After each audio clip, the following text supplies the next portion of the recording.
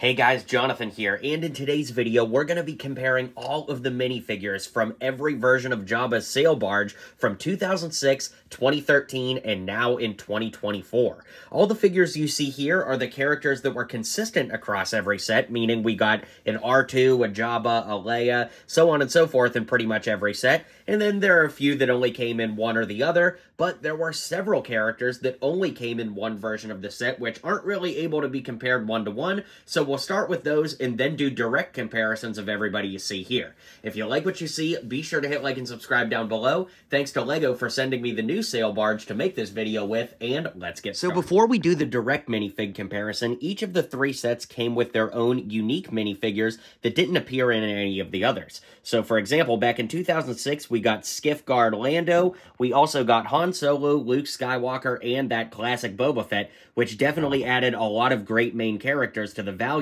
of the set. In 2013, we got Ree-Yees as well as the Weequay character, and these were both really good additions too, because I'm not really sure what other set we could have got them in besides this. And then in 2024, we got repeat characters like C-3PO as well as Bib Fortuna, who appeared in other sets, Bib Fortuna being the Book of Boba Fett version, kind of weird, and C-3PO getting the great arm and leg printing, which is cool. But we did get three alien characters with Woof, Kithaba, and Vizam. So these are really cool additions.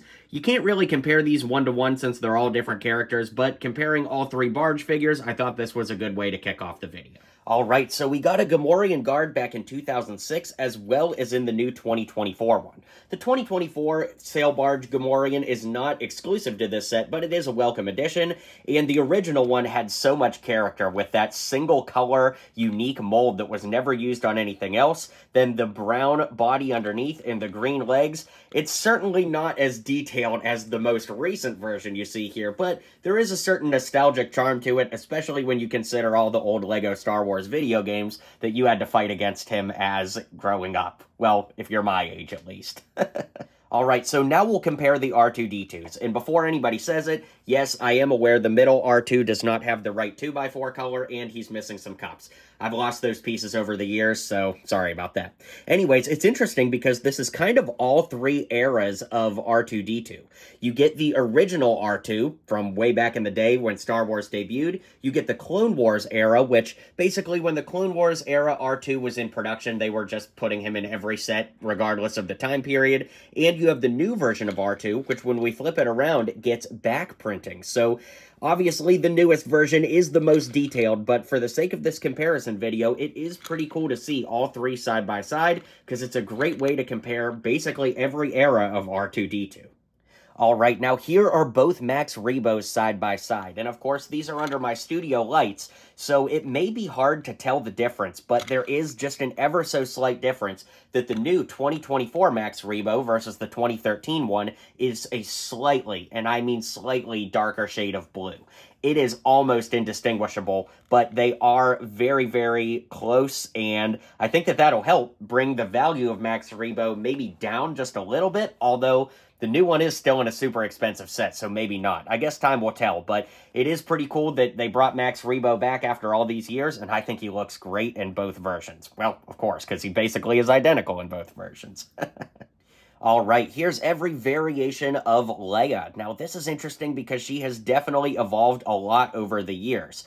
You know, when Disney bought Star Wars not too terribly long after, they came out and said that they weren't going to make any more toys or really even merchandise of Leia in this outfit. So in 2024, it is pretty crazy that we got the new one in this set. I don't really know how you could make JABBA'S Sail Barge without it, but regardless, it is a great figure nonetheless. So if we throw it all the way back, you can see that it doesn't have anywhere near as much detail in the clothing, print of the figure, but it also doesn't have any back printing, whereas the other two do. Of course, that back printing is covered up by all three with that neck bracket, which I think it's only fair to include that here. And then when we get to our more recent versions, so 2013 and 2024, we actually have like rubbery hair pieces for both. The new one with the braid coming down the front, and the original with the braid in the back. They also have alternate head expressions for those two, whereas the original one does not. So overall, I do think that all three figures are really great, but I do think that the 2013 one is probably the best between them all, giving the most movie-accurate look while having the most detail.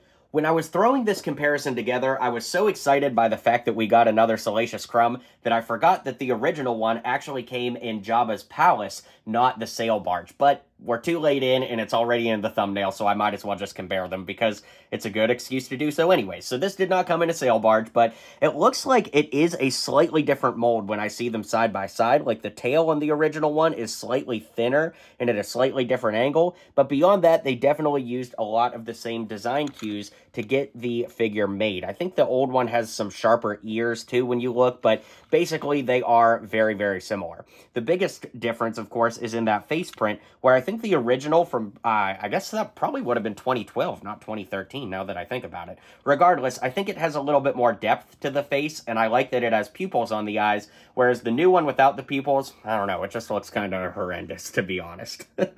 Well, more horrifying than horrendous, but you guys know what I mean. And finally, that brings us to the main man himself, Jabba. Now, the original Jabba is definitely interesting. You could see that he had all these studs on the bottom that you could actually attach him to Lego, and he was made up of several pieces. These were like the dinosaur pieces that were being used back in the day. In fact, there were even dinosaurs made in this kind of sand green color, but his tail is posable because of that, so that's kind of interesting. And his arms are also posable too, which makes him unique.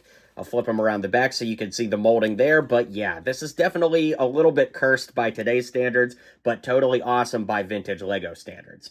2013, or I guess 2012, because, you know, Jabba debuted that year, but also came out in 13, was a little bit different. You could see that he had printing and more studs on the bottom so that you could attach him to stuff, but he's not raised with the studs like the original is, so the studs have to build into the figure as opposed to the figure raising above the studs, if that makes sense. He is a little bit more posable because when you build him, there's a Technic pin in the center, and the arms are actually a part of the body, so they're not like separate pieces. And this arm, of course, has a tattoo. We'll flip it around and show you the back print here. And then we'll show you in comparison with the new one from the sail barge that you can see it appears to be just about the same mold, but the printing is a lot darker and more defined on the 2024 one. And I think that overall, it's not like one is significantly better than the other. They're both really good, and they both have just about the same amount of printing. It just really comes down to what color scheme you like more. And with that being said, we'll go ahead and round out the video. Alright guys, well, as LEGO has developed over the years, clearly so have the minifigure selection. So I'd love to hear which sail barge you think had the best figures in it, and which one you think was the best value for the money. Be sure to hit like and subscribe down below if you haven't already, and I'll see you guys on the next video.